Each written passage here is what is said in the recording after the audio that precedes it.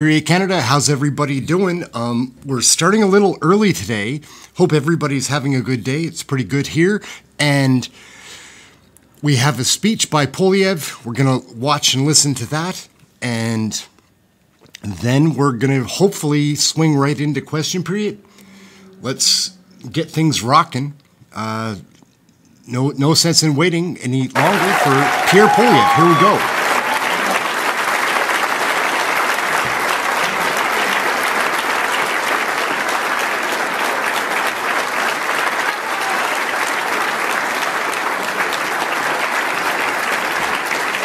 Merci beaucoup. Who's ready to axe the tax? All right, let's get it going. Who's ready to build the homes? Who's ready to fix the budget? Who's ready to stop the crime? J'allais commencer mon discours en parlant de mon plan de gros bon sens, de couper taxes et impôts, bâtir des logements, réparer le budget et stopper les crimes. I was going to start my speech today as properly scripted by my team, talking about my common sense plan to axe the tax, build the homes, fix the budget, and stop the crime. But I was interrupted by the testimony I just read from our very own Prime Minister just yesterday. He said something incredible, although not so surprising. Of course, what we're investigating is whether a foreign dictatorship interfered in our democracy in multiple elections to help him win. A communist dictatorship seeking to keep in office someone who said he admires that communist dictatorship. But his defense actually speaks for itself.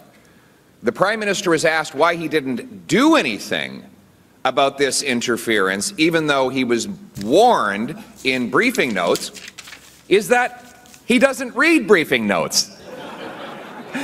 Now, we often don't believe the things that this guy says, but I think that most Canadians would believe that defense.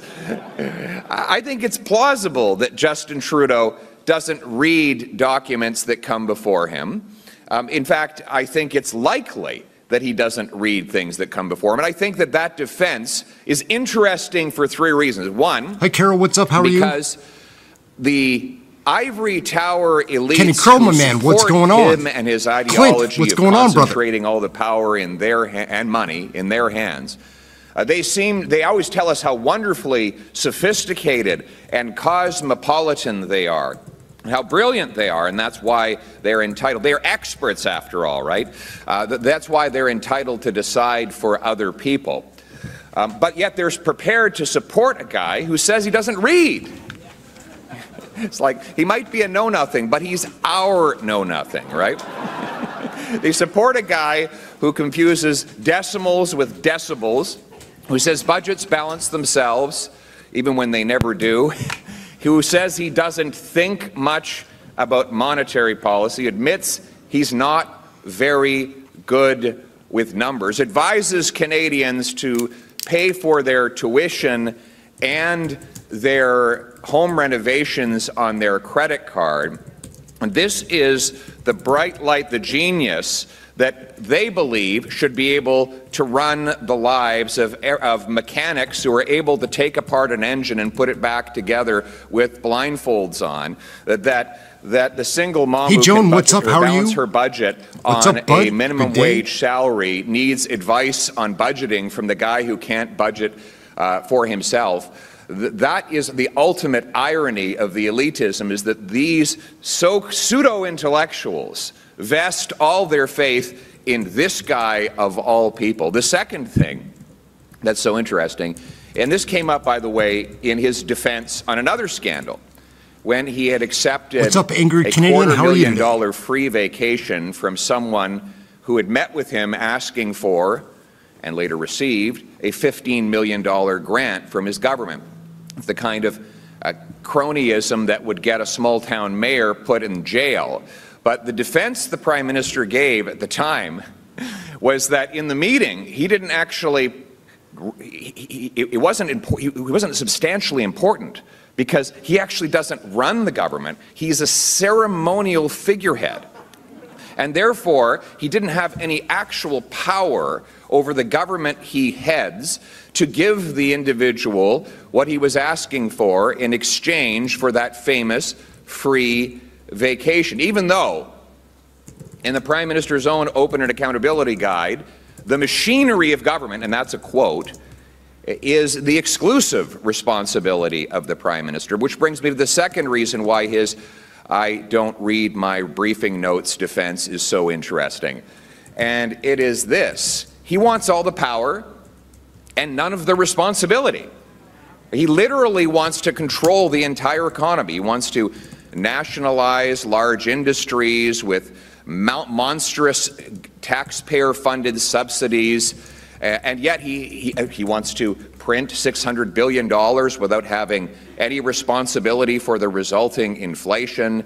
He wants to increase the cost of government without taking any of the blame for the resulting interest payments that households must pay on their own debt after he drove up the rates. He wants none of the responsibility for the fact that we have the slowest economic growth in the OECD over the next 5 years and over the next 35 years, after he promised all this spending was going to stimulate the contrary. He wants to have total control over what you can see and say online, to protect us all from these dangerous forces that might influence our thinking if we're not protected by the angels in the government. And yet, when there is actually a risk of manipulation by hostile and malicious actors, like, say, a communist regime in Beijing, he can't even take the responsibility of reading his briefing notes.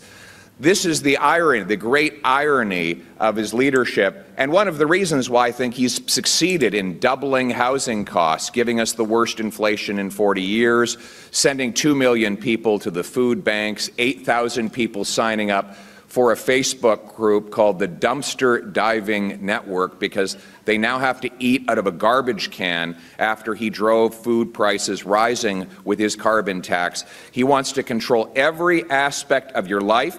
And then when he ruins your life, he wants to take none of the responsibility for the ruin that he caused. And the third reason why this testimony and this entire scandal is so consequential and indicative is why the hell did a dictatorship, a communist dictatorship, on the other side of the world consider it such a strategic imperative to keep this guy as Prime Minister? What was their motive? Why did they believe that they would be better off by having him as our Prime Minister in at least 2 elections where they intervened to help him win? Why? Because he's good for Canada? Or is it because he admires their basic Chinese communist dictatorship?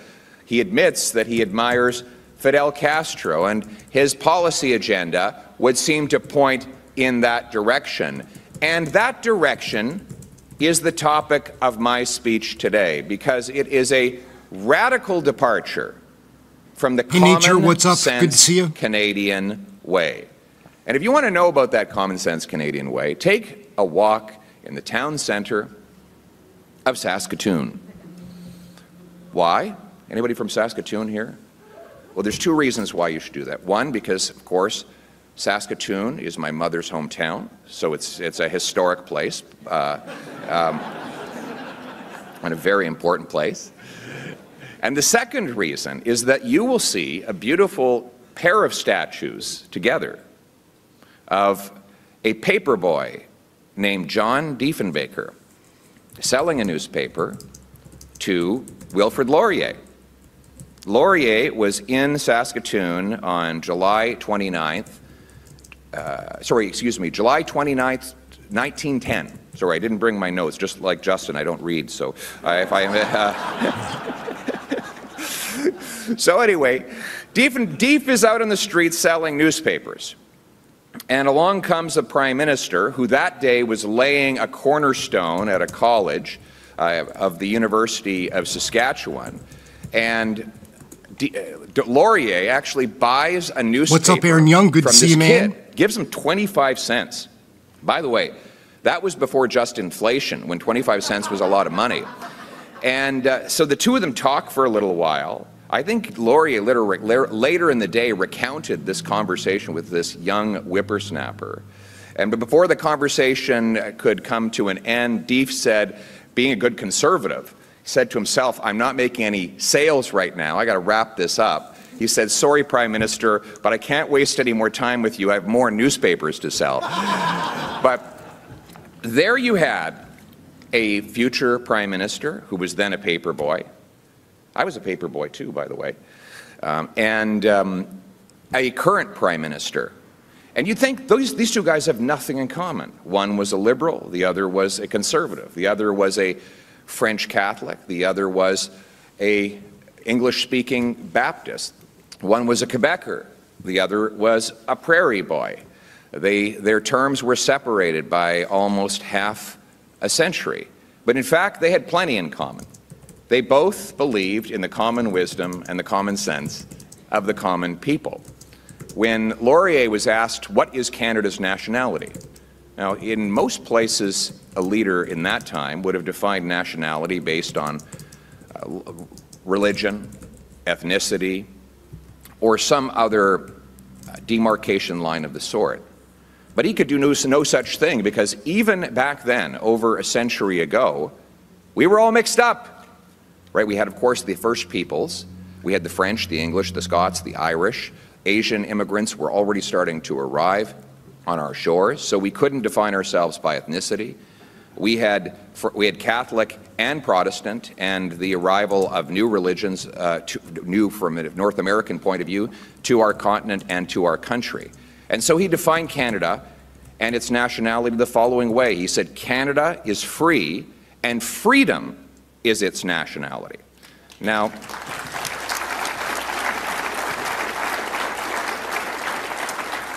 Diefenbaker would later sign the Bill of Rights, and on it he would write, I'm a Canadian, a free Canadian. Hey, M, what's up? How are you? Free to speak without fear, free to worship God in my own way, free to stand for what I think right, free to oppose what I believe wrong. This heritage of freedom I pledge to uphold for myself and all of mankind.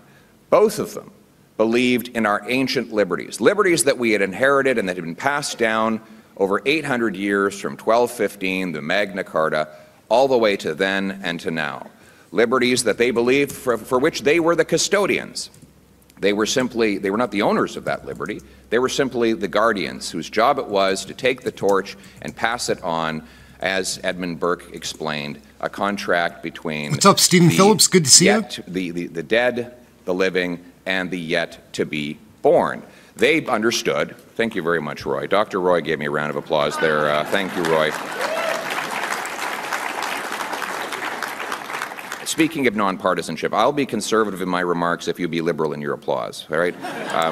But thank you, Dr. Roy.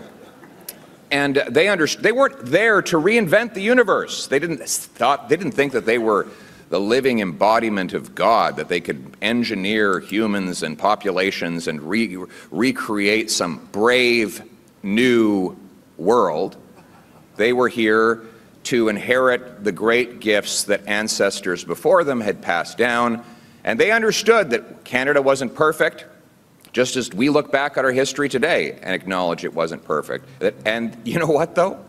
Whenever we have gone wrong, it is because we have gotten away from those basic principles of human freedom and in favored too much state coercion and control, not the other way around. Now that common sense consensus guided our country for its first 100 years. It went into hibernation between about 1967 and 1984, and then it reawakened with the election of the great Brian Mulroney, who reversed the course of the previous decade and a half. Of course, he inherited the country in a total mess. high unemployment and inflation. Interest rates were in the double digits. The suicide rate had reached its highest level in Canadian history the year before, as so many people were losing their homes and their jobs as a direct result of excessive government control and coercion and the absolutely insane policies that had drowned our country in debt. And so Brian Mulroney set out in 1984 to reduce the size of the state, to get rid of unnecessary red tape and regulations, to privatize 23 Crown corporations, to bring us into an operating surplus. We did have an actual deficit that was entirely the interest payments on Pierre Elliott Trudeau's debt, but the operating balance of the government was positive. He signed the biggest and most successful free trade agreement in Canadian history. And if you think I just want to praise him because he was on the blue team, I will say that the subsequent Chrétien and Martin governments carried on and in fact accentuated all of his policies. Not only did they not reverse free trade or free markets or re-regulate or renationalize, they actually continued privatizing, continued saving money for the government. And if we can be even more nonpartisan about it, we have to give Jean Chrétien credit because he cut the CBC, right? That was a great idea. And then we had, of course, the great Stephen Harper, who lowered taxes further by freeing up more of our people's paychecks so that they could spend that money themselves. They could be rewarded. I'm just not sure if I said hello. I saw you earlier. Free enterprise even further and kept our country, with the exception of the great global recession, at or close to a balanced budget, where it remained until 2015. This was the common sense Canadian consensus, the common sense Canadian way that believed in hard work, self-reliance, free markets, free trade, that there should be a social safety net to do for people what they could not do for themselves. The government should genuinely be there for the least fortunate among us, and that we should give them the opportunity to climb up the ladder of life. This was the consensus, but at the same time, the consensus rejected the notion that government should control what you think, what you believe, how your money should be spent. It believed that budgets should, unless in exceptional circumstances, be balanced, and debt should be limited so that our precious public resources could go to nurses and doctors and soldiers. Well, welcome Ingrid and Charlie. Welcome to the channel. It's fun here. I think you'll like it. Justin Trudeau came along in 2015. Now, to be clear, a lot of people say that he's gone too far, that he took liberalism in the wrong, not just far, but in an extreme direction. I disagree, because what Justin Trudeau has done is not only to break with the common sense Canadian consensus, it's to break with liberalism itself. Liberals used to believe in laissez-faire. Let people make their own decisions and live their own lives. Different strokes for different folks. Remember that? Hey, Lightning Rod, how are you today? More or less think for themselves, decide for themselves, and live their lives in their own way, as Pierre Elliott Trudeau famously plagiarized when he said that the government had no place in the bedrooms of the nation. Now, his son wants the government to be in every room of your house, and your business, and your wallet, and your bank account, Crew Canada? How are you? And your internet account. Good to see you. He wants to be everywhere, always. See, the thing is, it's not that Justin Trudeau is too liberal. It's that he's not liberal at all. He is deeply, deeply illiberal. It's getting pretty interesting right here. Wow. Hey, Sheila, what's going on? How are you today, girl? Good to see you. Soft blue eyes and fluffy hair and fancy socks, and more importantly, the historic brand of the Liberal Party built up by such great leaders as Laurier and many more who followed him, as a cover for what is a radical departure from the Canadian way. A radical departure that sees in every way. What up, True Blue? Good day, sir. How are you, brother? To be made small, so that the government can Mike Tremblay, you're blowing me away here. And we see the consequences of this. You see, even if he were competent, it is not possible for any one person to run 40 million other people. It is simply not possible. Humans are far too complicated, their interactions far too numerous for one central authority, no matter how wise and virtuous it claims to be, to make all the decisions for them. It has to leave them to make as many decisions as possible for themselves. Worse yet, is when you have the only thing worse than having some all-knowing elite try to control everybody's life is to have someone doing that when he doesn't even read his briefing notes, right? Because not only will he overrule the common sense of the common people, but he will do it badly, as he has done, and hence the consequences that we see with today, 76% of Canadians telling pollsters, 76% of folks who don't yet own a home, believe they never will. This would have been unimaginable 8 years ago. Unimaginable. It would have been unimaginable 8 years ago, before Justin Trudeau, to think that not only would he pass a law to control what you can see and say on the internet, but he would then put forward another law which could put you under house arrest or a peace bond under suspicion of something unacceptable, Canada, you're amazing. You might say, in the future. You know, this guy, if he had read 1984, he would have thought it was an instruction manual and not a warning.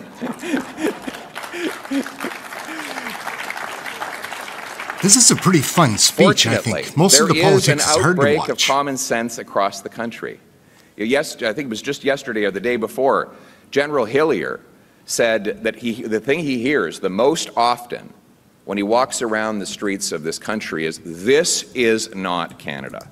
We don't recognize this place." And that's what I hear from everything from fifth-generation Canadians to immigrants who arrived here 10 years ago. They say, "My God, what happened to this country in the last 8 years?" Can you imagine if you had been in a coma in 2015 and woke up to this nightmare, how unfamiliar it would all seem? But the good news, my friends, is that life was not like this before Justin Trudeau, and it won't be like this after he's gone.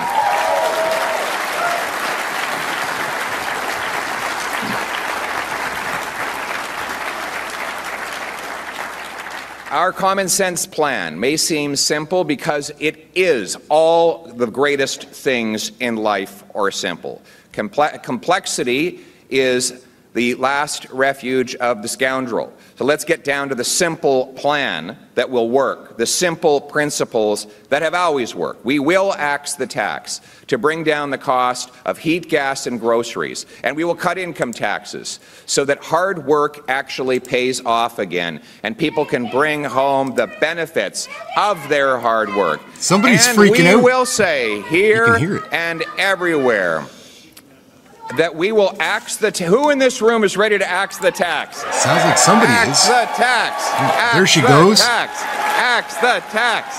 Axe the tax. That's our friend Lightning Rod being tossed out. Axe the tax. Just teasing, Lightning Rod. Axe the tax. Axe the tax. Axe the tax.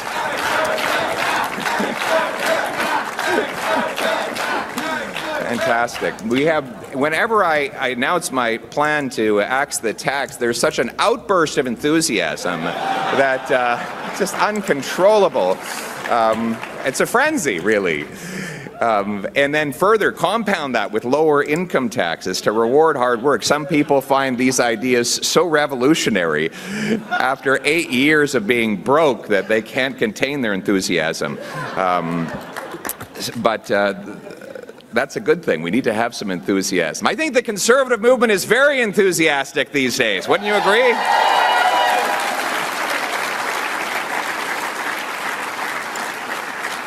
That our determination to cut taxes is not just about having, a price discount that could be advertised in a dollar store flyer. It's not just about saving pennies here and there. It's about a fundamental philosophical disagreement. We believe that a dollar in the hands of the person who earned it is always more powerful than in the hands of the politician who taxed it. This is a philosophical disagreement. That I believe that the welder who can fuse together metals with his bare hands has more brain power in how to direct his dollar than the guy who doesn't read his briefing notes, right? And so that is the fundamental philosophical difference when we talk about cutting taxes. And it goes further to energy. There's a fundamental philosophical difference there as well. I believe that we should fight to protect our environment and combat climate change with technology and not taxes. I believe in lowering the cost of alternatives rather than raising the cost of traditional energy we still need. I believe in green-lighting green projects. Trudeau believes in putting stop signs in front of our workers, and here's the key. I believe in bringing home powerful paychecks for our people rather than what he believes, which is to drive away production into the hands of the dirty dictators. I believe in bringing it home, in other words. So, if you doubt that this is the disagreement, look at every form of energy and transportation Trudeau's fanatical environment minister has opposed. He's obviously against Canadian oil and gas, while he strongly supports coal burning in China and oil production in the Middle East. He's like Mark Carney that way. Carney's against pipelines in Western Canada at the same time as he sits in the executive towers of a company that bought pipelines in Brazil and the Middle East, right? They're strongly in favor of foreign petroleum interests, but strongly against our workers right here in Canada. That is the view of Justin Trudeau and his successor, his incoming successor, Carbon Tax Carney. They agree on that much. But furthermore, his fanatical environment minister has been in the past against nuclear. He's against nuclear. So we shut down nuclear, then half the lights in this room go out right now. Because more than half of the electricity in this province of Ontario actually comes from nuclear. Common sense conservatives understand that the best way to add zero-emitting baseload electricity across our country is by expanding and safely approving CANDU reactors and small modular reactors. We're going to unleash the power of our atoms for clean and low-cost energy for our people. Then you've got the minerals of electrification. See, Trudeau wants to subsidize the assembly of foreign raw materials and then send them in packets to the United States where they can be added to electric cars, even though we have those raw materials right here in Canada. We have the 6th biggest supply of lithium anywhere on Earth, but we don't mine any of it because it takes 18 years to get a mine approved, as long as 25 years if you listen to the Government of Canada's own website.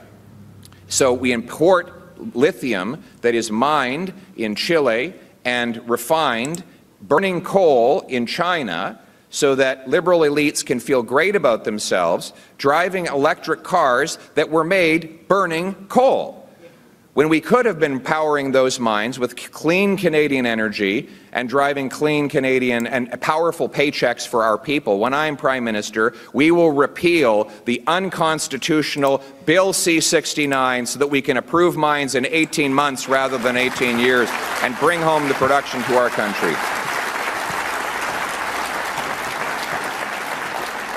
Et ensuite, il y a des barrages hydroélectriques. Stephen Guilbeault veut un double processus pour retarder la construction des barrages hydroélectriques dont le Québec a besoin pour fournir de l'électricité verte dans sa province. Un gouvernement Poilievre va éliminer le doublement d'approbation pour qu'on puisse ramener la production hydroélectrique au Québec et à travers le Canada. He wants to double the reapproval process for hydroelectric dams that will slow their construction down by 3 more years. Common sense conservatives will get rid of double processes. We'll have one review and one approval for one project so that we can build more hydroelectric dams in Quebec and right across the country. We're furthermore going to unleash the power of natural gas. We have 1,300 trillion cubic feet of natural gas. So get the numbers that came out from National Bank. National Bank pointed out that Canada has 0.7 billion tons of emissions. India will be adding many billions of emissions as a result of their use of coal fire. If Canada were to liquefy and export its natural gas to allow India to replace half of its future coal-fired electricity with clean Canadian gas, what's up, Dan? What's up, Patty? How are you guys today? Good to see you. We could reduce global emissions by 2.5 billion tons. That's 3 times more than the entire Canadian economy emits in a year. When I'm Prime Minister, we will, by the way, we have the ability to do this. We have the shortest shipping distance to both Asia and to Europe. We have the cold weather that makes liquefaction 25% cheaper. We have clean hydroelectricity in Quebec, British Columbia, and Newfoundland and Labrador, which can power that liquefaction. Look at the incredible Squamish people who are now building a liquefaction plant. It took them 13 years to get federal approval to do it.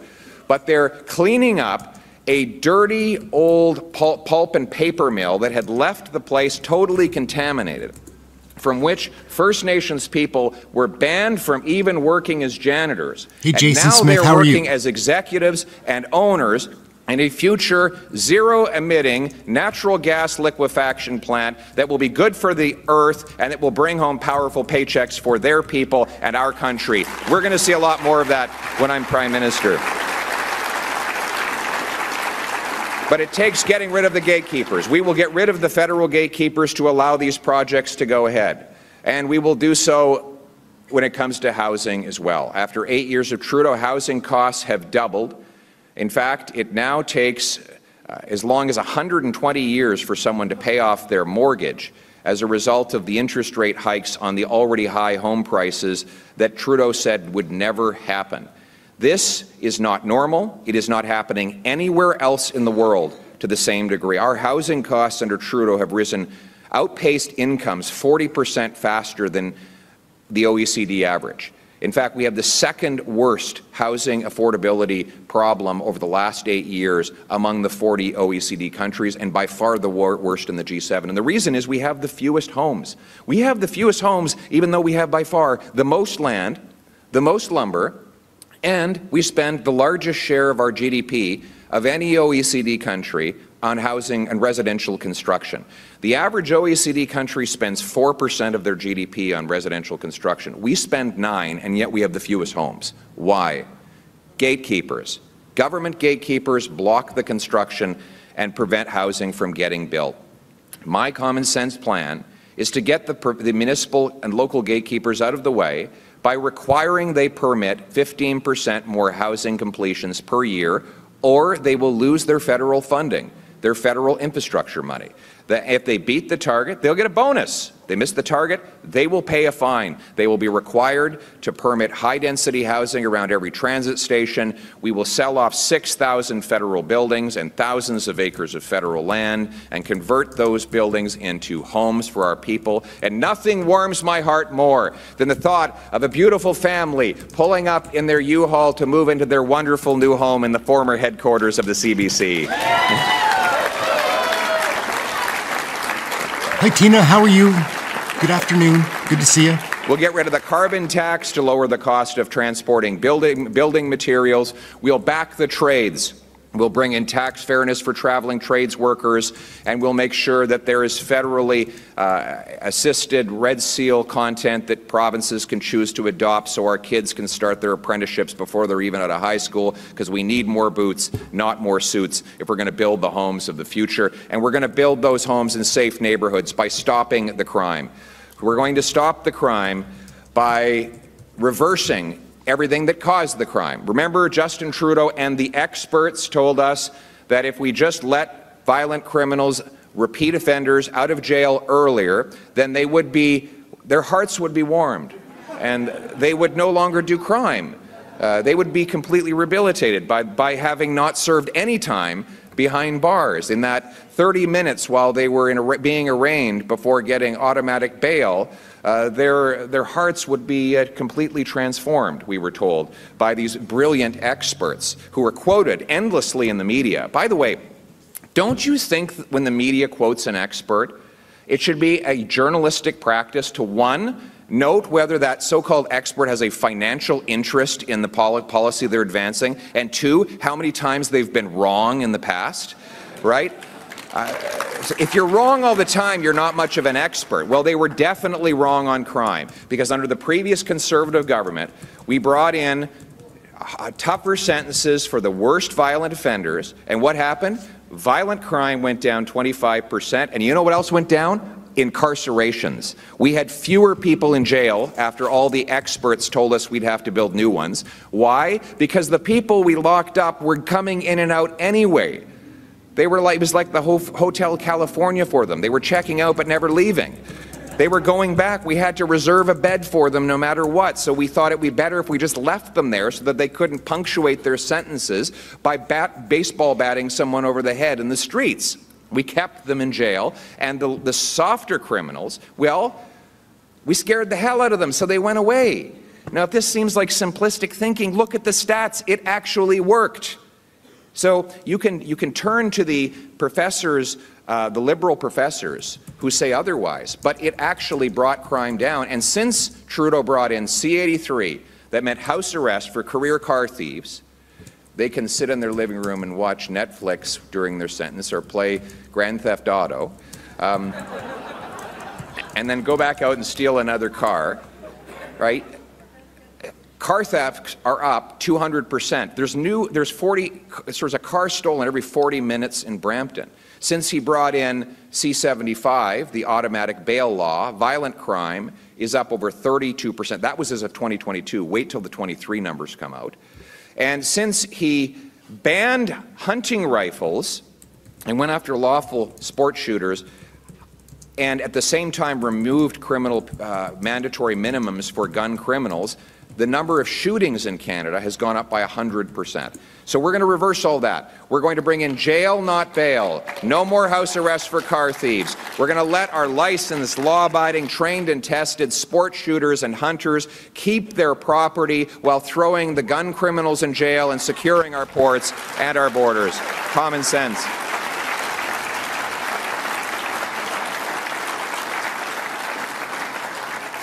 Common sense.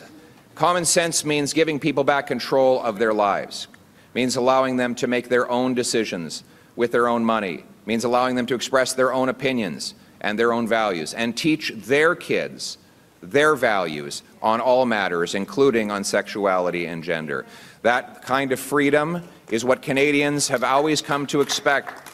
It is what has always worked. And so we will repeal the censorship laws, C-11. We will require university campuses implement a respect for section. Hey gang, sorry to interrupt, but just so that everybody does know, let's get the likes going, and as soon as his speech is over, we're dropping right into question period. We're all queued up, so we'll just let Pierre finish. He's got about 3 or 4 minutes left, then we'll be dropping straight into question period. Let's get back to Pierre. Charter rights of free expression as a condition of getting federal funding. If you want to... If you don't like Jordan Peterson, fine. Try debating him for once, because you can't shut him down. You can't shut down people you disagree with. You have to have open and honest debate, which has always been the Canadian way. We will ban the terrorist group, the IRGC.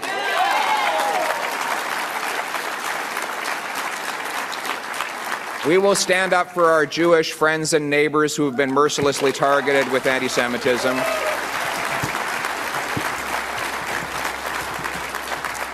And we will cut back on foreign aid to dictators, terrorists, and multinational bureaucracies, and we will put that money right back into rebuilding our military so that our soldiers, our sailors, and airmen can stand on guard for all of us. Good day, Mr. Pickles. What's up? FYMM, good day. How are you? We're going to defund all the terrorist groups and all the international dictators. We're going to bring our money home for our people and stand up for our people and stand up against the dictators in Venezuela. They're going to be selling less oil because we're going to be selling good, ethical Canadian products onto the world market. Libertad. Some people here from Venezuela, some people here from every part of the world, originally from Iran, our wonderful Persian community. Where else? Brazil, Israel, God bless Israel. What else? Cuba, Colombia, wow. Saskatoon, most important of all, Saskatoon, the greatest place on earth. But no matter where you're from, wouldn't you all agree? Hey, Cicely, what's up? Like we're all along. Red Rose, how are you today? We're all a long way from home. We're all a long way from the country that we knew and still love.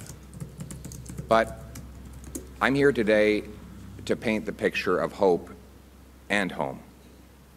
It's the picture of parents who wake up in the morning and provide their kids with a good, healthy breakfast that they know they can afford before sending them safely skipping down the street to school.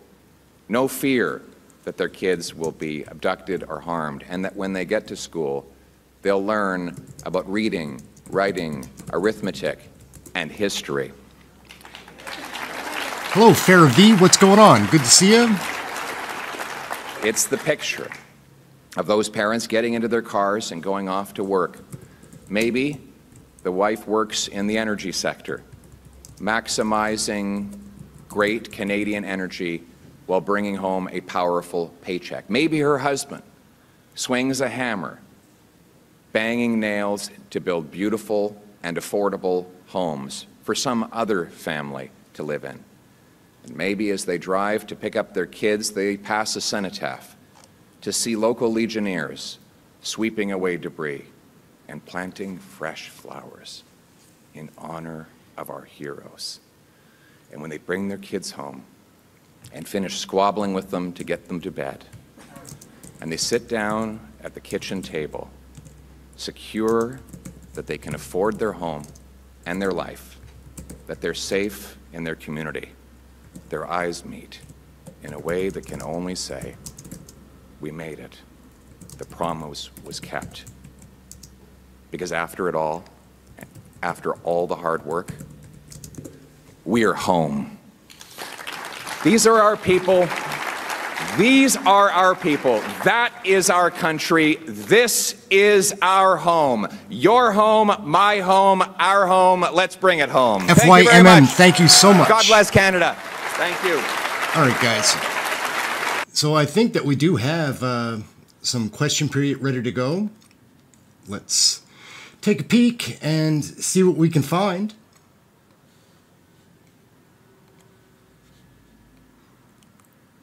Kayak compares both rental cars and car sharing sites to find you. Well, we're coming close. We've got seconds left. Here we go.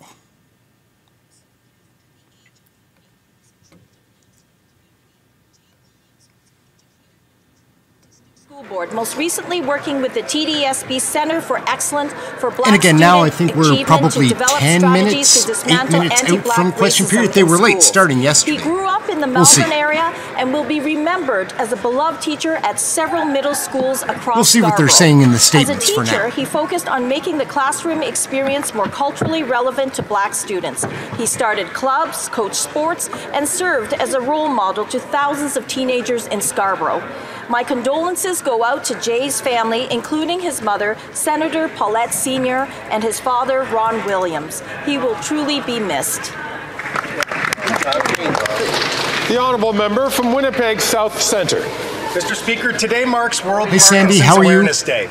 In Canada alone, more than 100,000 people live with the disease. Hundreds of thousands more Canadians who are the friends, family, and caregivers of those living with Parkinson's are deeply impacted too. Recently, my own family suffered a great loss with the passing of my Uncle Robert, my dad's brother, following a 20-year-long courageous battle with Parkinson's. Last week, my colleague, the member from Milton, and I joined his dad, Joe, my cousin David, Tim Haig of U-Turn Parkinson's, Kyle Connor of the Winnipeg Jets, and others to raise awareness as the Jets played in front of a sold-out home crowd.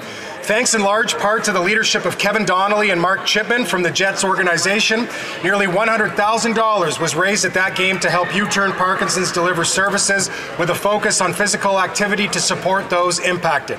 I'm proud that U-Turn Parkinson's operates in my riding of Winnipeg South Centre.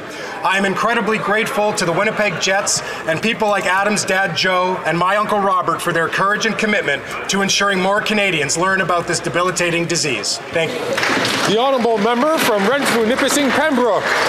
Mr. Speaker, as members of this House, we're all given the remarkable gift of having Cheryl our words Glantz got quite a voice. time. I believe the highest honor we can bestow upon someone is to say their name in this House. I rise today to speak of my dear friend and longest-serving staff member, Malcolm Montgomery, who passed away in November after 31 years of service to Parliament.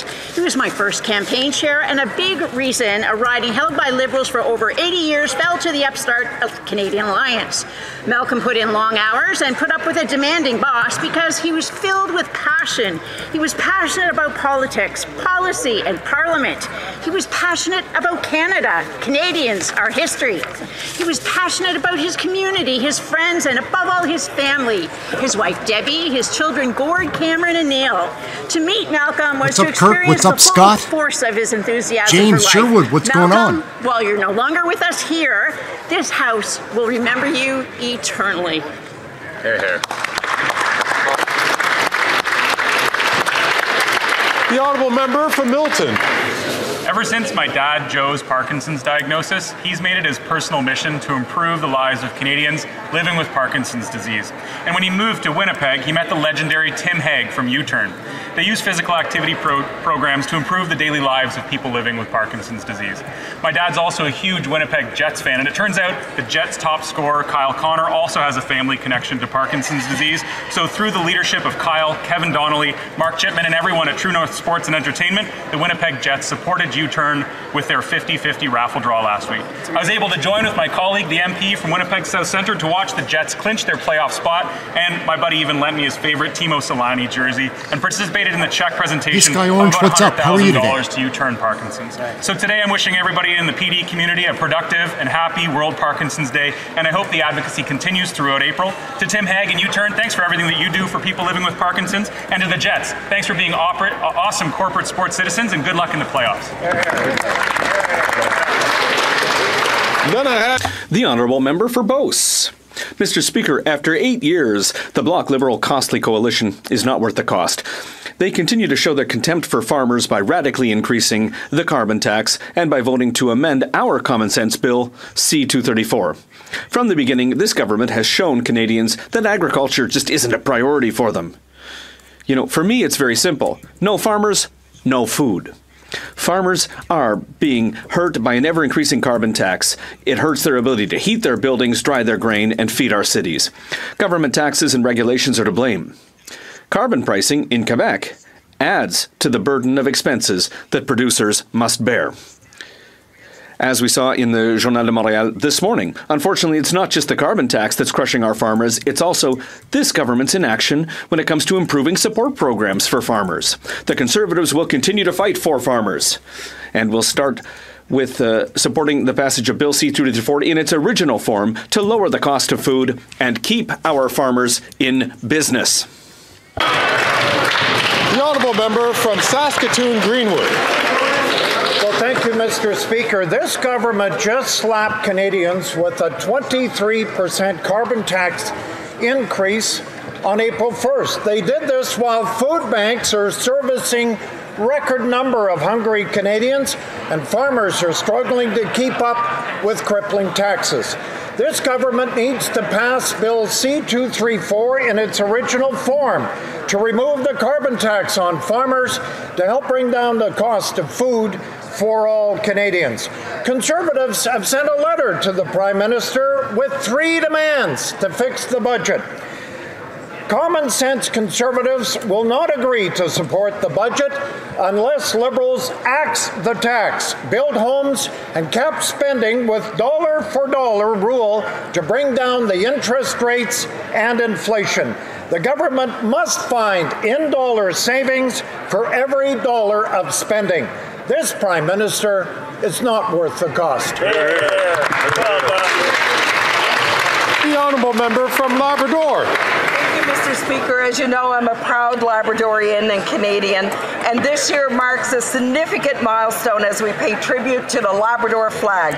It's 50-year legacy, a testament to our shared identity and resilience as Labradorians.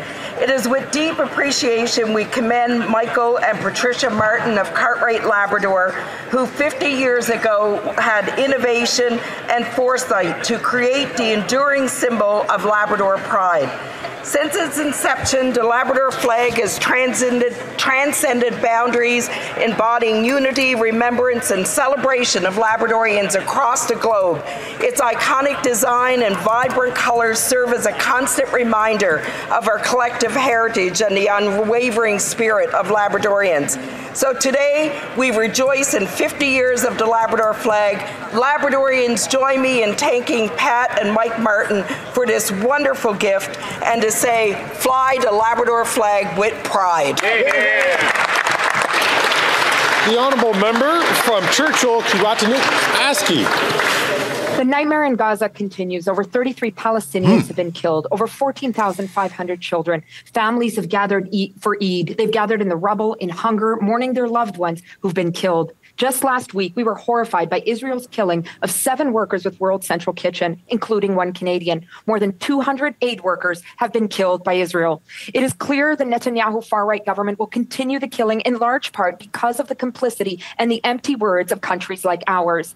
We are witnessing a dystopian nightmare that is all too real. AI drones, cold-blooded calculations of how many innocent civilians it's okay to kill at one time. And now we hear former Prime Minister Harper heads up one of these AI firms used by Israel.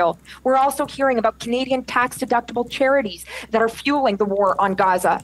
Canada must end its complicity on all fronts. It starts with recognizing Palestine as a state, including full membership at the UN, bringing in a real two-way arms embargo. It means taking a stand against genocide and standing up for peace and justice. The honourable member for Saint-Hyacinthe-Bagotte. Mr. Speaker, Quebec places a strong value on its relationship with Taiwan, and last December we were able to highlight the opening of an office in Montreal, which will undoubtedly facilitate exchanges between this fascinating nation, which is particularly keen on technology, particularly semiconductors, and our metropolis, which a great independence-minded Premier, Bernard Landry, saw as being a future pole in this same field. The Bloc Québécois unreservedly supports Taiwan's entry into the Trans-Pacific Partnership. Although we've had and continue to have reservations about the content of this massive trade agreement, any nation wishing to be part of an agreement of this nature should be able to do so long as it meets the membership criteria. Another great independence-minded Quebec Premier, Jacques Parizeau, was fond of saying that the size of a country didn't matter as long as it was part of a large market. This little island will be an invaluable asset in the global supply chain. It's a win-win situation. The honourable member from North Okanagan, Shuswap. Mr. Speaker, after 8 years, this Prime Minister has shamelessly delivered record-high deficits, driving up inflation and causing sky-high interest rates. His government has doubled rent, mortgage payments, and down payments. Food banks received a record $2 million in a single month last year, and 1 million more are expected to use food banks this year. He has added more to the national debt than all previous Prime Ministers combined. While life has gotten worse for Canadians, this PM is spending more than ever. Now, a leading economist says that rate cuts may be delayed because of high government spending.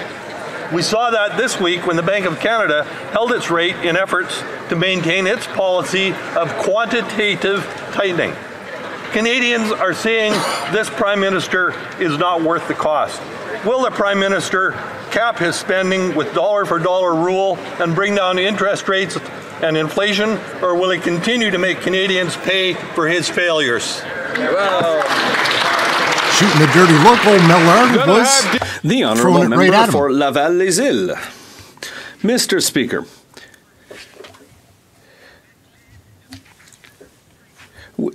Richard Ibrahim, with the help of Nicolas Abou Faisal, who is president of the Gathering of Industrialists in Zalé and the Bekaa, are both perfect examples of humanitarian service in their country.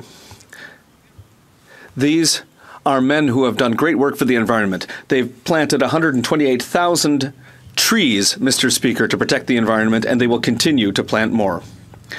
Richard Ibrahim and Nicolas Abou Faisal are philanthropists who work to further humanitarian aid. They support widows and orphans.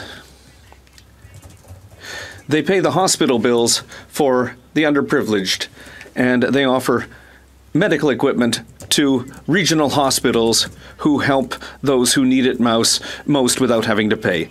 Their creative and altruistic spirit has made them known. For Canada, Lebanon, I thank both of them. Thank you. What the? Come on. Questions orales, oral questions. Here we go. The honourable member from Thornhill.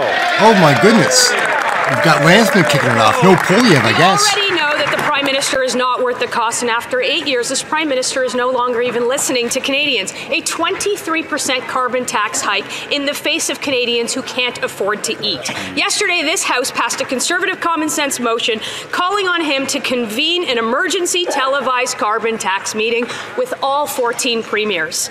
The Prime Minister is hiding, but maybe someone over there can tell us what day will the televised carbon tax meeting be. The Honourable Government House Leader.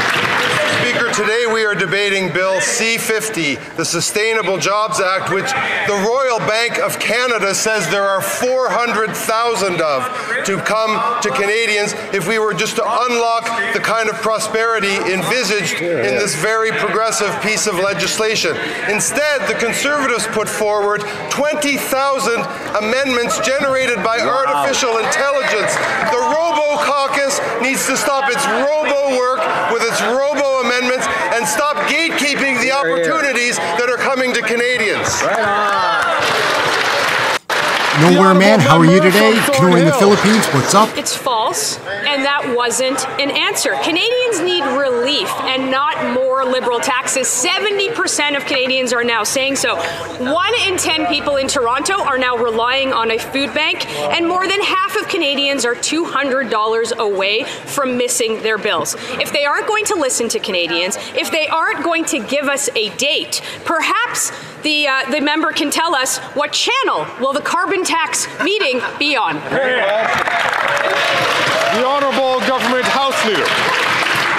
Mr. Speaker, the channel they should be plugged in, I don't know what it is, but it is the reality channel, because back here in the real world, there are real jobs at stake, there are real opportunities at stake, there is affordability at stake, and these members, the Robo Caucus, with their Robo amendments, in the way of opportunity and the way of progress and clean technology in this country, they need to get out of the way, stop the gatekeeping, let Canadians create the wealth that we need to succeed.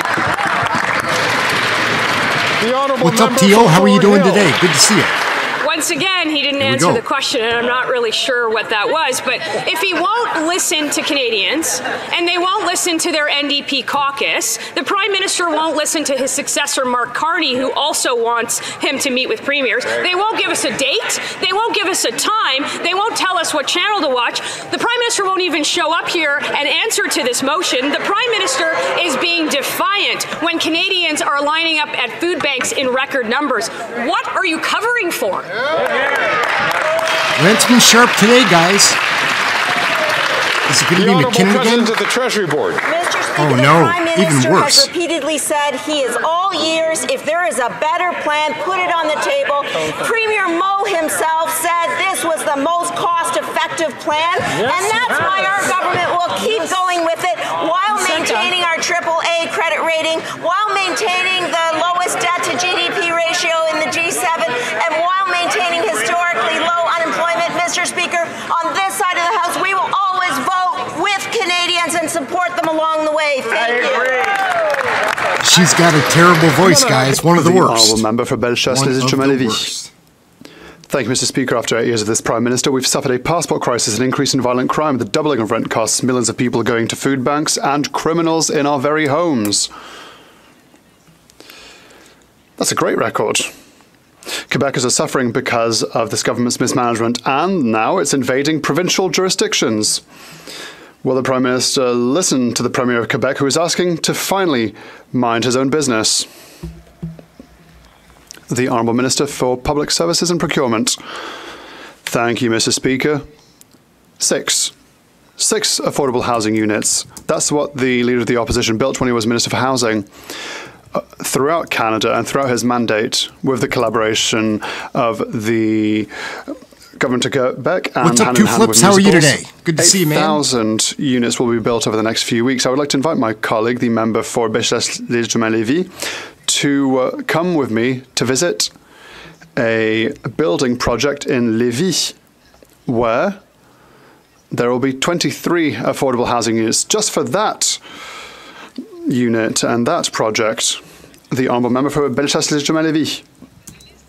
To the already long list of failures of this Liberal government, we can add a total slackness in the management of public finances and the squandering of Quebecers' money. The government spends Canadians' money indiscriminately. It has no budgetary discipline over the past 8 years, and as a result, the debt is doubling. It has not balanced a budget, and then it wants to manage the province's affairs and lecture them. Quebec Premier François Legault is adamant that this federal government should finally mind its own business. Will the government listen to him, yes or no? The Honourable Leader of the Government in the House of Commons. Mr. Speaker, let's just talk about a former Premier of Quebec, Mr. Charest, with whom this very member sat and voted for a pollution pricing system. And so I think that the hypocrisy from that side is rather striking, especially in a context where today we're talking about 400,000 potential jobs in Canada, thanks to green technology, thanks to our new economy. That member is against these kind of opportunities. Hey, Nicole, how are you? Good to see you. Battery factories in Quebec, for example. On this side of the House, we have 4 opportunities for Quebec, Mr. Welcome Speaker. to the channel. The Honourable Member for Renata, how are you? The housing issue proves that the federal government must be prevented from interfering in Quebec's area of jurisdiction. When the federal government decides where the money goes, Quebecers get done dirty. CMHC figures prove it in black and white. Since the creation of the federal housing strategy in 2019, do you know, Mr. Speaker, how much of the funding Quebec has received? When it's the federal government that chooses projects? 6.7%, Mr. Speaker. 6.7% isn't even a third of our fair share, Mr. Speaker. Will the government stop shortchanging Quebecers and transfer all the housing money unconditionally to Quebec? The Honourable Minister for Public Services and Procurement. Thank you, Mr. Speaker. We've already talked about the 6 housing units of the Conservative leader. So now let's talk about the 8,000 affordable housing units, thanks to the leadership and the partnership between us and the province of Quebec and various municipalities in Quebec. The member for Salaberry-sur-Roi, in her riding, is no doubt aware of the Pédalo housing project with 48 accessible and affordable housing units that are adapted to climate change. That will bring real difference for dozens of people in her riding. I would be happy to go to that housing unit project with her to show her how important our collaboration is with Quebec and for the people of her riding. The Honourable Member for Salaberry-sur-Roi. Quebecers constitute 20% of the population of Canada, and we receive 6.7% of federal investment in housing. When it's the federal government that chooses projects, so you don't need to be a math whiz, Mr. Speaker, to figure out that we are being absolutely ripped off. Since 2019, the money has been used mainly to fund projects outside of Quebec. We are in the midst of a housing crisis, Mr. Speaker, and we are paying through our taxes to house Ontarians while we can no longer afford in Quebec to pay the rent here at home. Do you now understand, Mr. Speaker, why we need to keep the federal government as far away as possible from our exclusive jurisdiction over housing? The Honourable Minister for Public Services and Procurement. Thank you. Thank you, Mr. Speaker. I understand that the Bloc Québécois perhaps doesn't appreciate Serena, how are you guys doing? Between Little the Quebec Wolf, government and the federal government, but we've signed an agreement just a few weeks ago, an 8,000 affordable housing unit agreement, which is the biggest investment in affordable housing ever seen in Quebec, in all of Quebec's history, and that is because the government of Quebec and the federal government are working together in order to allow Quebecers and other Canadians access to affordable housing. The Honourable Member for Rosemont-la-Petite-Patrie. Mr. Speaker, Montreal has seen its highest rent increase in 30 years. A true crisis that is preventing Montrealers from finding a roof under which to live. And what is the Liberal government's solution to this? To build only 35% of affordable and social housing units in the Wellington Basin. So, that means offering 2/3 of housing that is not affordable. Simple question. Why use public land to build housing that Quebecers cannot afford? The Honourable Minister for Public Services and Procurement. Thank you, Mr. Speaker. Very happy to hear this question from my colleague.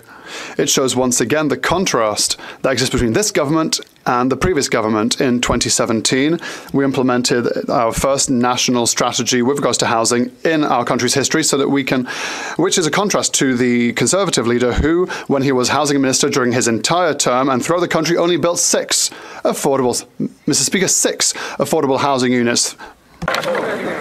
The Honourable Member from London Fanshawe. The women and men in the Canadian Armed Forces have faced a military housing shortage for decades. Under Liberals and Conservatives, military housing has not been built and existing units are falling into disrepair. And now the Liberals want our armed forces to wait another 2 years before they even start building homes. This delay is unacceptable. Why is the minister delaying building urgently needed homes for the men and women who serve our country? No, JAGMEET, where are all the leaders today? Minister for National Defence. Thank you very much, Mr. Speaker, and making Lord, sure Bill that we Blair, provide give me a adequate break. supports, particularly for housing and childcare, is absolutely essential for us to support the men and women who serve in Canadian Armed Forces. And that's why, Mr. Speaker, in our recently released defence policy, we've included a substantial investment of over $300 million to build housing. But, Mr. Speaker, that work has begun and will continue apace.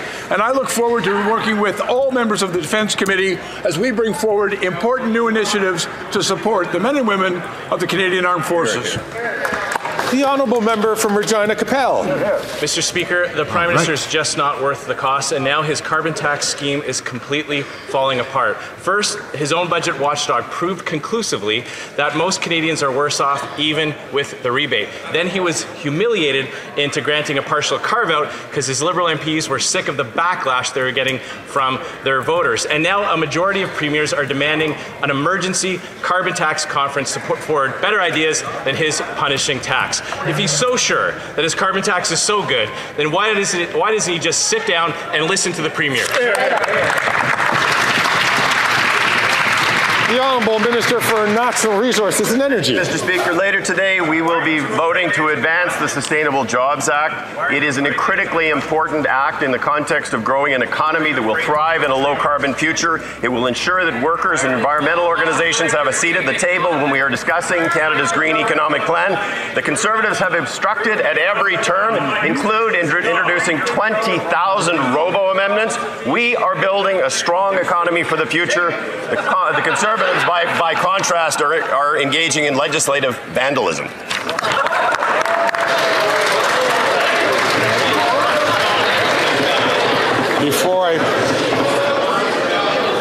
Before I pass on the floor to the Honourable Member from Regina Capel, I'll ask all members, please only the members who do have, who are recognized by the Speaker, to to let their opinions be known. The honourable member from Regina Capel. Well, Mr. Speaker, none of that is true. But what is true is that yesterday in a historic vote, a majority of MPs demanded that the Prime Minister sit down and just listen to the premiers. It's baffling to understand why he's so afraid of meeting with them. It's not like they're going to ask him to put together IKEA furniture or help them move.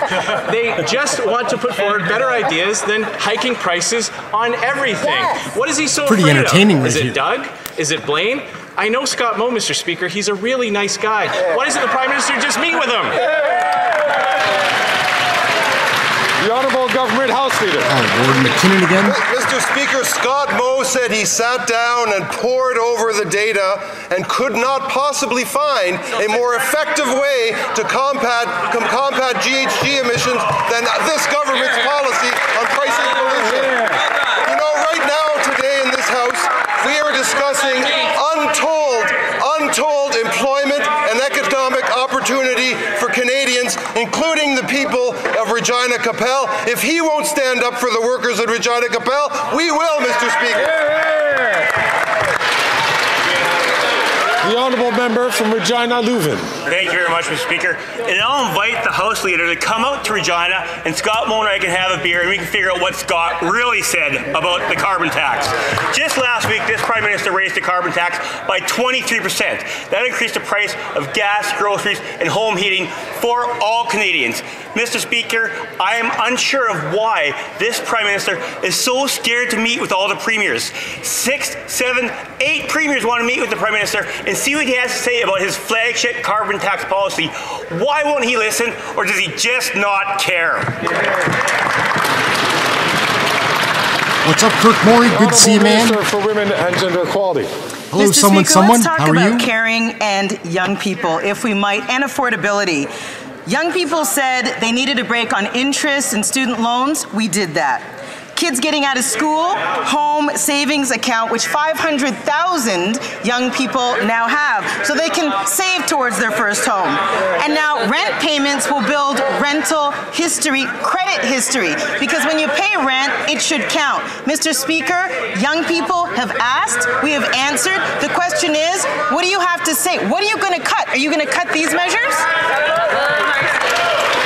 The honourable member, I'm sorry, thank you for reminding me, members, that all questions should come through the chair and not directly to other members. Sit down, Greg. The honourable member from Regina Leuven.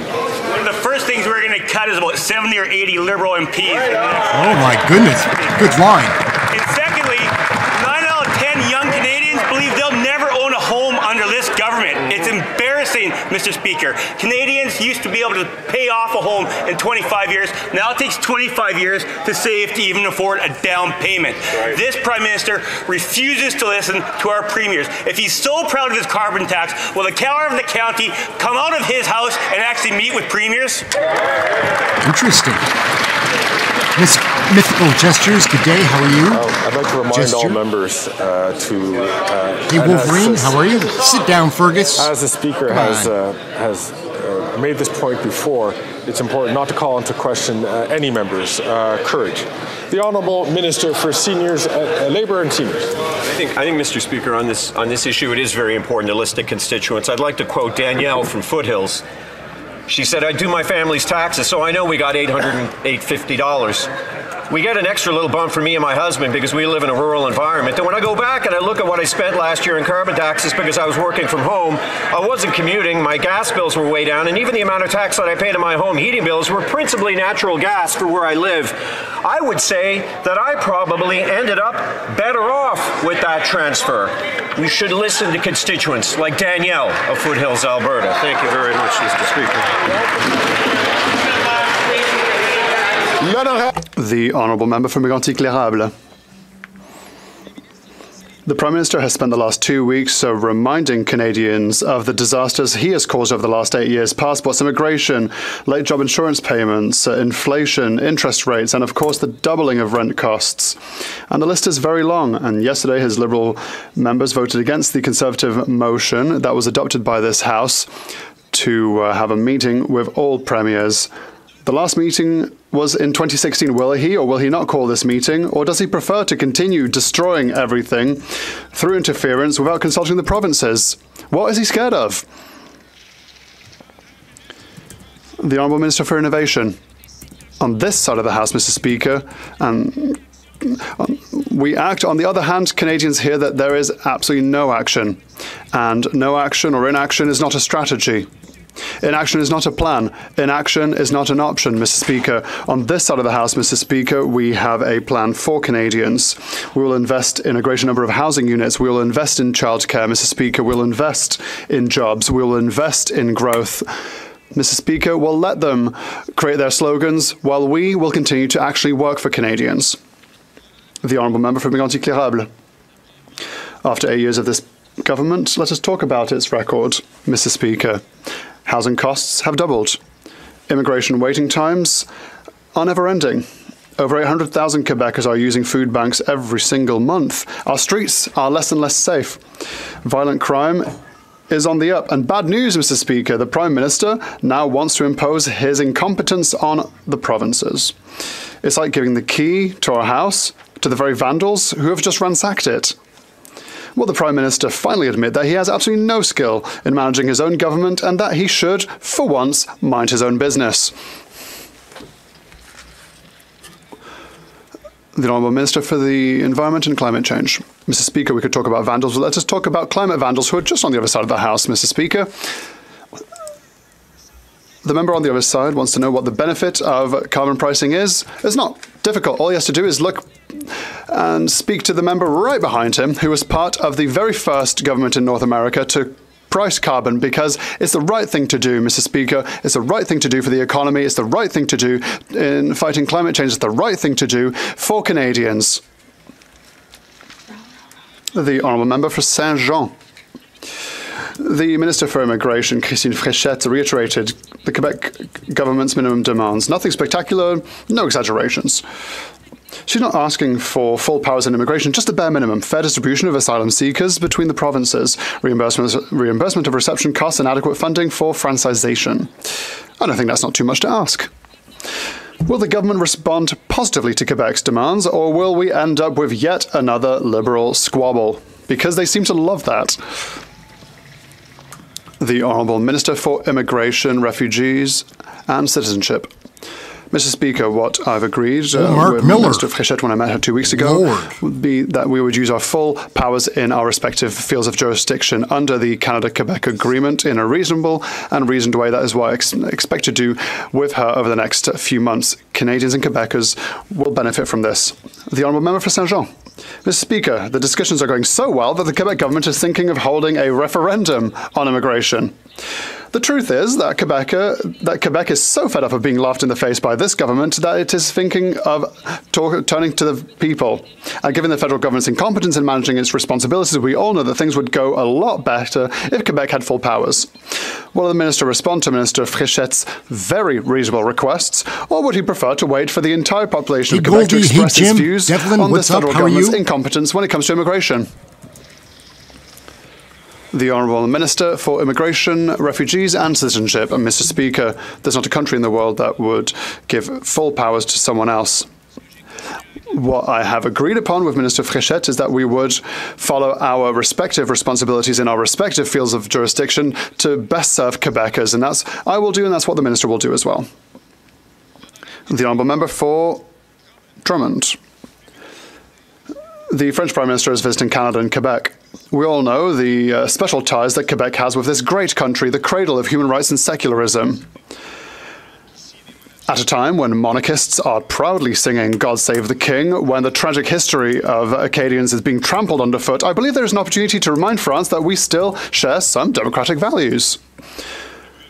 Will the government undertake not to contribute in any way, either directly or indirectly, to the challenge to Bill 21 on the secular nature of the Quebec state? Welcome to the channel. The Honourable Minister for Justice. Thank you, Mr. Speaker. As I have already mentioned a number of times, as has already been mentioned by the Prime Minister himself, with the current situation with Bill 21, when this situation reaches the Supreme Court, were it to arrive to the Supreme Court, we'll be here to intervene to defend the Canadian Charter of Rights and Freedoms, and to defend rights like the right to free speech, the right to equality, and religious rights. Thank you. The honourable member from Lambton, Kent, Middlesex. Speaker, after 8 years of this NDP Liberal government, this Prime Minister is not worth the cost. But don't take my word for it. Heather from Newbury writes, people need the cost of living brought under control now.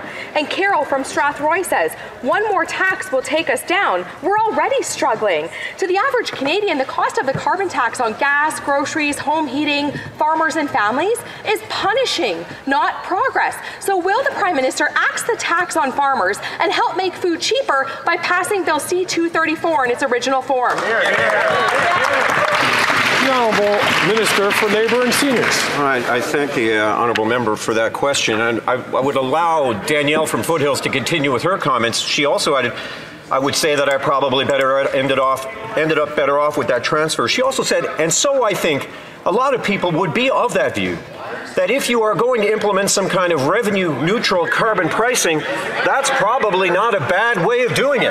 Now, these are the words of Danielle from Foothills. I'm happy to inform Danielle that 2.5 years later, since she made that comment, it is now up to $1,800 for a family of 4 in Alberta. Thank you, Mr. Speaker. The honourable member from Lambton, Kent, Middlesex. Well, Mr. Speaker, even the NDP Liberal Environment Chair admitted that the carbon tax has no impact on climate change. And yet, just last week, the Prime Minister increased the carbon tax by 23%, driving up the cost of gas, groceries, and home heating.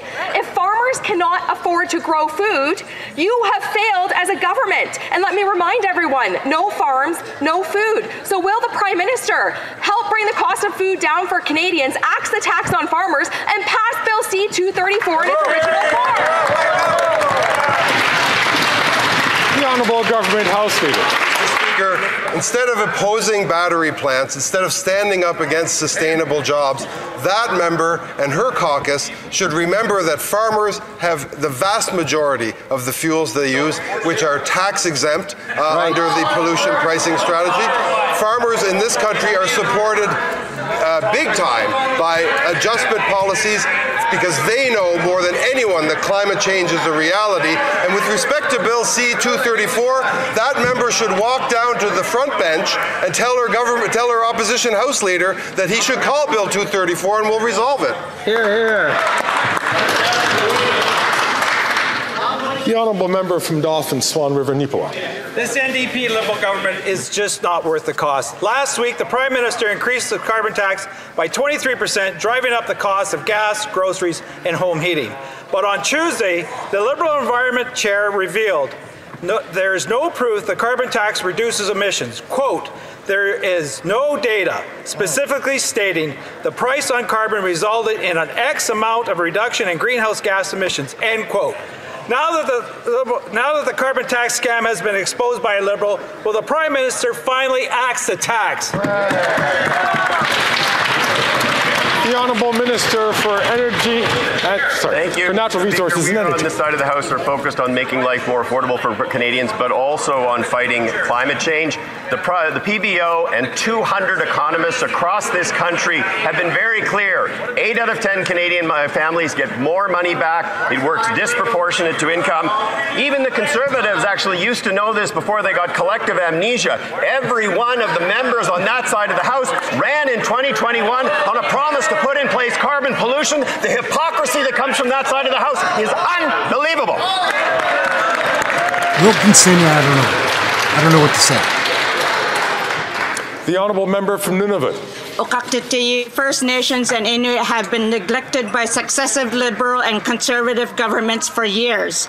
They have underfunded infrastructure for First Nations by $350 billion. Wow. For Inuit, the gap is $75 billion more. The Liberals committed to closing this gap by 2030, but they are nowhere near their target. This means more moldy homes, more crumbling schools, and more contaminated water. When will the Liberals fulfill their obligations to First Nations and Inuit by closing this infrastructure gap?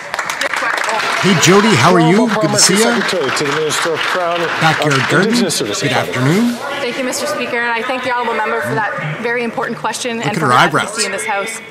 We thank the Assembly of First Nations for their partnership. We actually worked together with them on this report, and we welcome the important recommendations that it brought forward.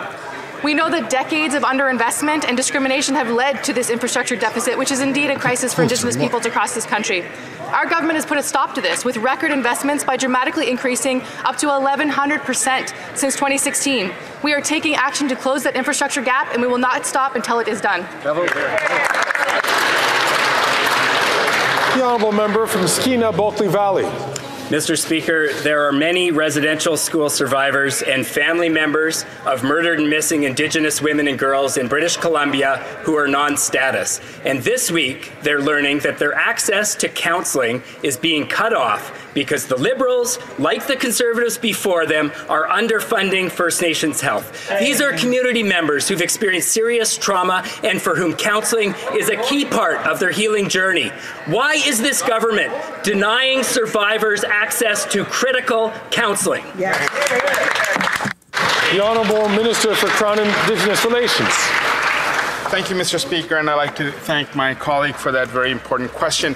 Violence against Indigenous women, girls, Two-Spirit and gender diverse people must be put to an end, Mr. Speaker. After the previous government dragged their feet for years, we called a national inquiry. We have an action plan that is co-developed with Indigenous partners. We made progress. For example, we built 12 new cell towers along the Highway of Tears in British Columbia, new shelters for Indigenous women, supporting frontline Indigenous victim services. What's up, Bob Boone? How you doing? Kalamaru, good day, sir. And we will continue to do more. Bravo.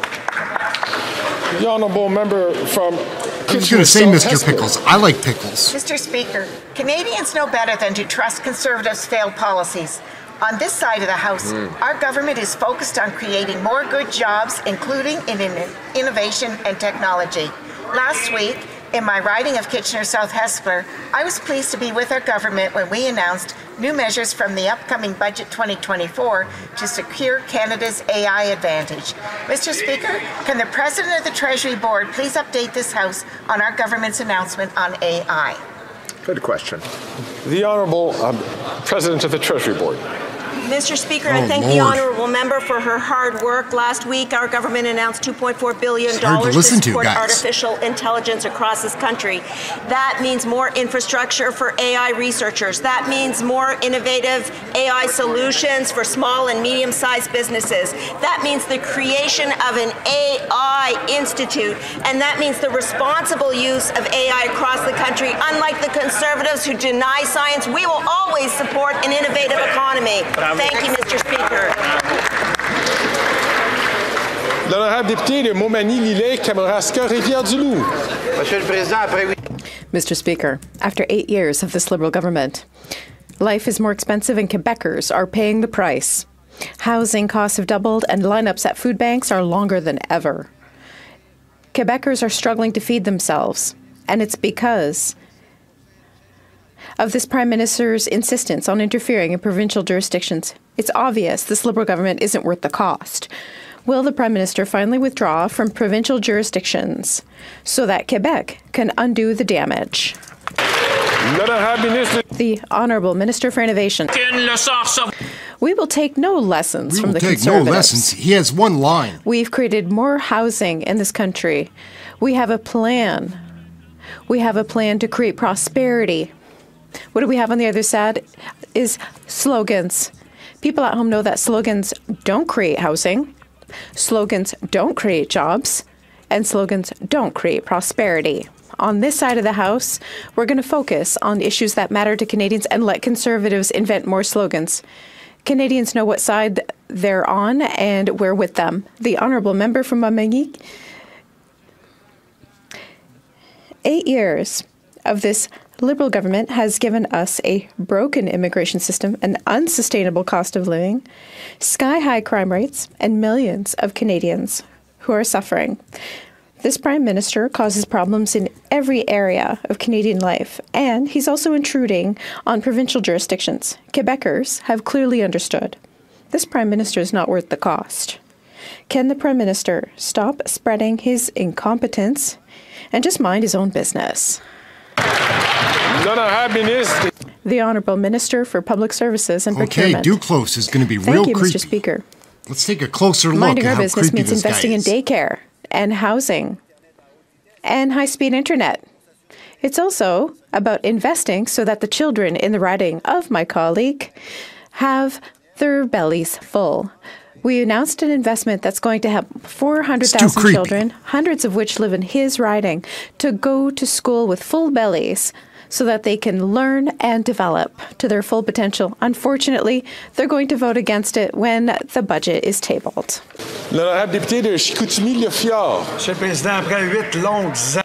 After 8 long years, the Prime Minister is not worth the cost. Food banks no longer meet demand. The cost of rents and mortgages doubled. The dream of first home ownership is nearly impossible for our young people. For 8 years, it's invaded provincial jurisdictions, and Quebecers' quality of life is worse. Instead of imposing his incompetence on the province, could he please just mind his own business? The Honourable Leader of the Government. Mr. Speaker, this member, like all Conservative MPs in Quebec, I would like them to talk to their leader because they're getting in the way of 400,000 possible jobs thanks to green technology. Like in Quebec, the battery plant will create thousands of jobs. This member knows full well that Quebec will prosper in a green economy. They should inform their leader and stop getting in the way of progress. The Honourable Member for Chicoutimi-Les-Fières. Mr. Speaker, we just have to think of ArriveCan, borders, passports, unemployment insurance, the deficit. Everything is going wrong. What's up? How are you? Good day, Derek. After 8 years, this Prime Minister has turned to failure everything that he has touched. He's insulting Quebecers even more by interfering in their areas of jurisdiction. Can the Prime Minister mind his own business and let Quebec make its own decisions? The Honourable Minister for Innovation. I think my colleague has amnesia because our government is the one that made the most significant investment in the history of Quebec. Northvolt is an investment that's going to build for this generation and the next. As we do this, we're investing in daycares. We're investing in housing. We're investing in mental health. We're investing in Canadians. We're investing in prosperity. We're investing in Canada. We're investing in Canadians, Mr. Speaker, and we will continue to do so. L'honorable député de Pierre-Boucher, les Patriotes, Verchères. This is a long The federal government is not helping to solve the housing crisis. It's dragging it out even longer. Ottawa could just transfer money for housing to Quebec. But the Liberals have instead chosen to impose conditions on the infrastructure program, supposedly to force provinces to build housing faster. But the result of all this is that in addition to slowing down building construction, Ottawa is paralyzing construction of infrastructure. They want to see doorknobs before setting up running water. Does the minister realize that his plan is putting the cart before the horse? The Honourable Minister for Public Services and Procurement. Thank you, Mr. Speaker. The member is right to highlight the importance of investing in infrastructure, in drinking water, in wastewater treatment. We announced $6 billion, an additional $6 billion to support municipalities to help build infrastructure that will help us in Quebec and elsewhere to build the 8,000 units we've already planned with the Government of Quebec, whose leadership is essential. It's a contrast with the 6 housing units that the previous Conservative leader achieved when he was in government. Les Patriotes Verchères. Les libéraux ont du front tout le tour de la tête. Au lieu de se rendre... The Liberals are shameless. Instead of making themselves useful, they've decided to be contemptuous and blackmail us with our own money, just like the Conservatives did back in the day. It's not surprising, given the recent announcement. Quebec's housing minister made it clear that there's no question of Quebec agreeing to a number of conditions to get its fair share. Quebec's cities don't belong to Ottawa. Can the minister commit to guarantee Quebec its right to withdraw with full compensation and no strings? The Honourable Minister for Public Services and Procurement. Thank you, Mr. Speaker. The member is right to talk about that the Conservative leader is insulting. He insulted Quebec's municipalities, including the people in the city of Quebec. It is pretty funny, Dive Crew Canada. We announced, with the leadership of the city of Quebec, the construction of 324 affordable housing units. 324 is 50 times more than all of the housing units created by the Conservative leader when he was the Minister of Housing. The honourable member from Fort McMurray, Cold Lake. Thank you, Mr. Speaker. After 8 years, Canadians are struggling to make ends meet due to the Liberal NDP's crippling carbon taxes. They're all economic pain and no environmental gain. Just last week, the Prime Minister increased the carbon tax by 23%, further driving up the cost of gas, groceries, and home heating. The least they could do is take the carbon tax off the farmers who feed us, which would in turn lower the cost of food. So my question is simple. Will the Prime Minister axe the tax on farmers and make food cheaper for Canadians by passing Bill C-234 in its original form? Great question. The Honourable Government House Leader. Bill C-234 was here, then it went to the Senate. Conservative senators threatened a bunch of other senators who wanted to debate the bill. The bill is now back in this House, and it is completely up to the leader. Lord, yeah. He's up there talking crap. No wonder they're getting wound up. The Honourable Minister has 20 seconds left on the clock. Thank you, Mr. Speaker. It's rather impolite to interrupt the people answering questions, as the members across know. Bill C-234, put very simply, can be brought to the floor of this House on the simple whim of the Leader of the Opposition. That member should actually talk to him. That's a good idea. Good day, Chris Flood. How are you doing, man? What's up? Welcome After to the 8 channel. years of this NDP Liberal government, Canadians are well versed in their corruption. Sadly, it's worse. Bombshell testimony on Beijing's interference in Canadian elections. A senior Liberal disclosed top secret information to the then Liberal MP from Don Valley North that he was being watched by CSIS. Wow. This was a despicable breach of national security for Liberal partisan gain, and only very high-ranking Liberals would have access to this, a cabinet minister or a senior Liberal. Who is the person? Give us this Liberal name. They're all dirty. Did you hear what Kuti said? That was pretty funny. For public safety. Mr. Speaker, we worked collaboratively with all the opposition parties last summer to set up an independent judicial inquiry into foreign interference. We've seen a number of weeks of public testimony, including this week. We didn't think, Mr. Speaker, in the terms of reference, we had to put a line that would say we should have the basic respect for the integrity and independence of the Commission process, not to comment on every day's appearances, but to let the Justice do her work. And we look forward to her report in this important issue. Well done. The Honourable Member from Dufferin-Caledon. There's no decency or respect when a senior Liberal, either a cabinet minister or a senior Liberal staffer, disclose top secret CSIS information for Liberal gain. It's despicable. It gets worse. He's got a funny voice, right? This compromised CSIS work. It put Liberal partisan gain over national security, and the Prime Minister must have known. When did the Prime Minister find out? When did he call in the RCMP to investigate, or were the briefing documents just a bit too long so he didn't read them? The Honourable Minister for Public Safety. Again, Mr. Speaker, my colleague can repeat a series of allegations. We don't think that this is particularly constructive when a senior Court of Appeal justice is seized with this very matter, which is here. She is hearing evidence from witnesses and interviewing in camera all of the relevant officials, receiving all of the most classified documents. Why doesn't my honourable friend allow her to do this work and not continually repeat and interfere in the middle of her hearings? Blau's getting cranky. It's just about happy hour time. Please encourage you to listen to the person who is recognized to have the floor. The Honourable Member, l'honorable député de Sudbury.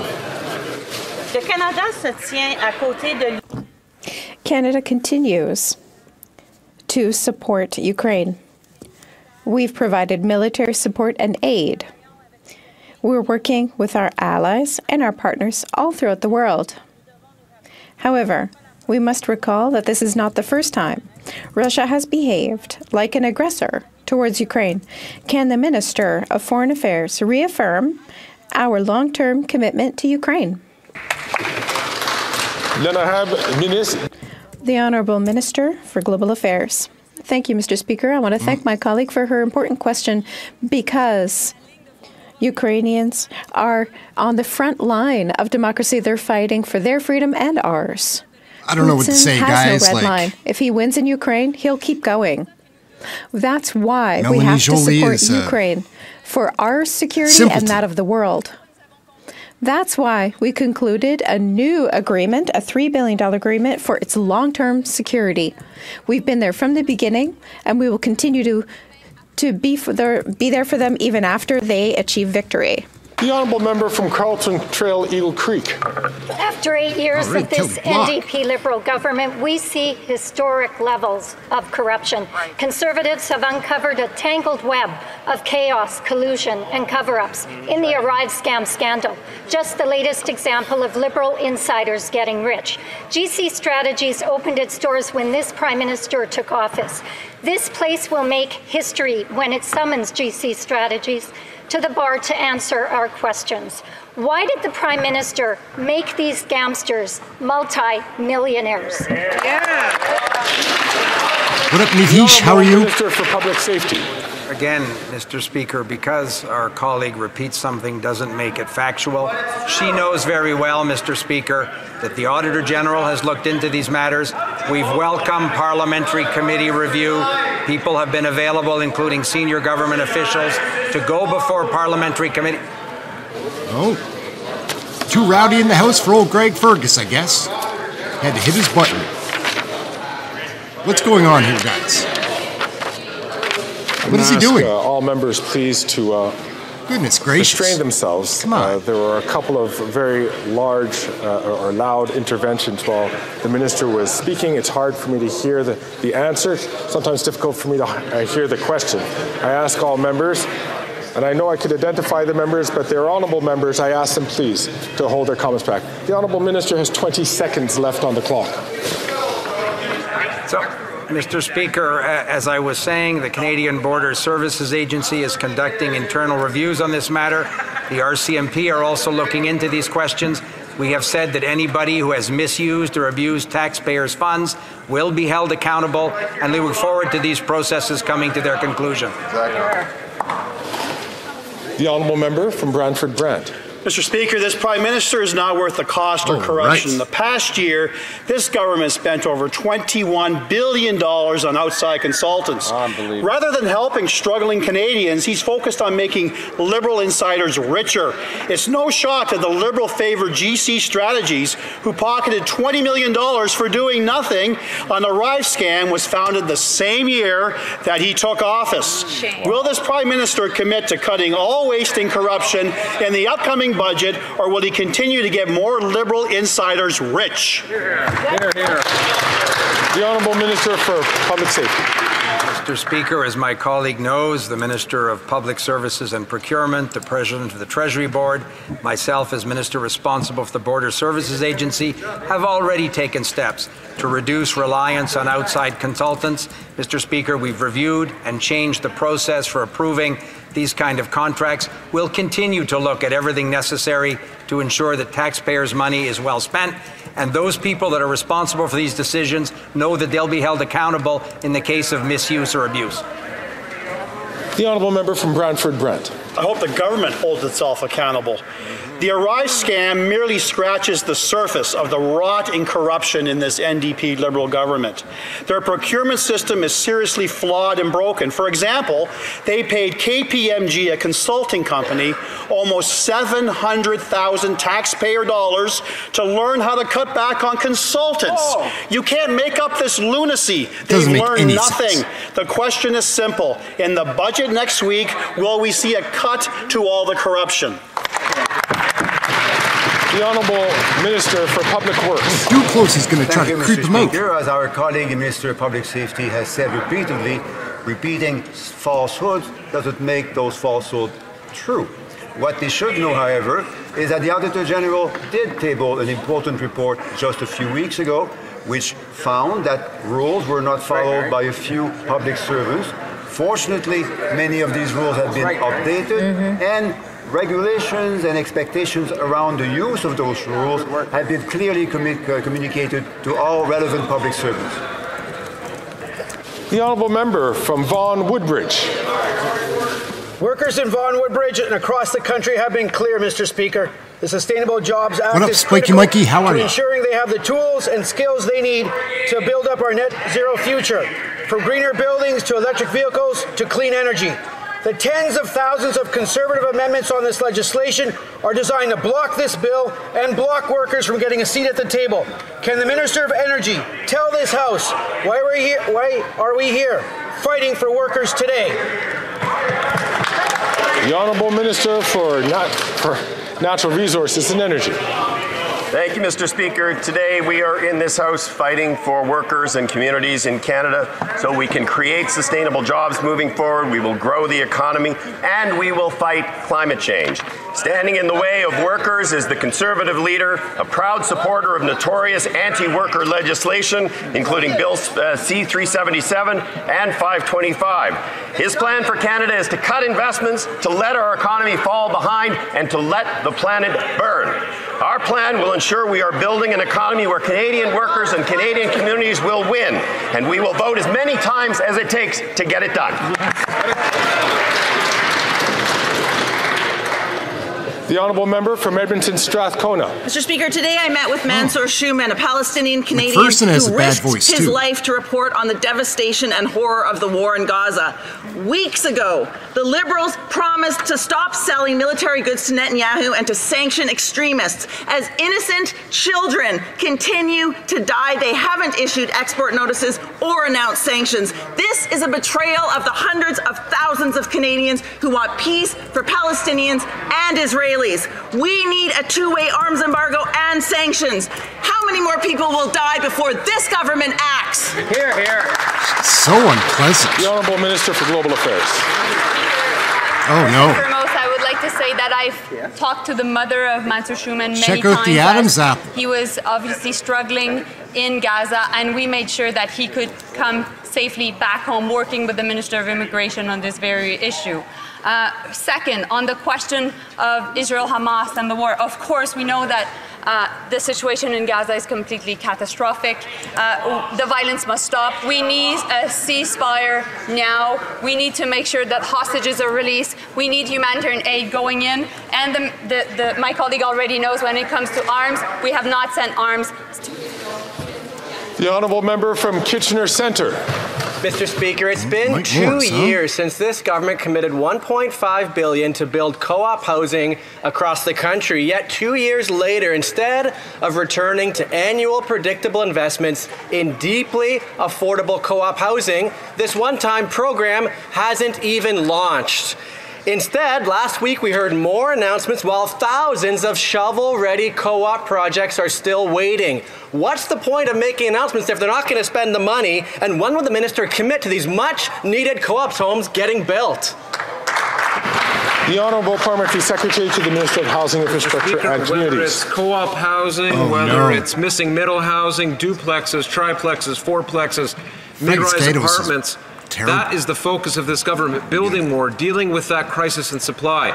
This is what this government is seized with. In fact, I recently met with the federation responsible for co-op housing and its advocacy in this country.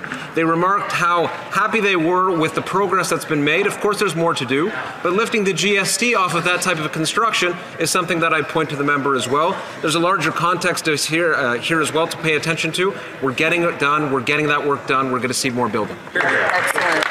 I got a feeling comes to an end another question period. I'm now ready to rule on the question. All right. Well, so let's take a peek over here.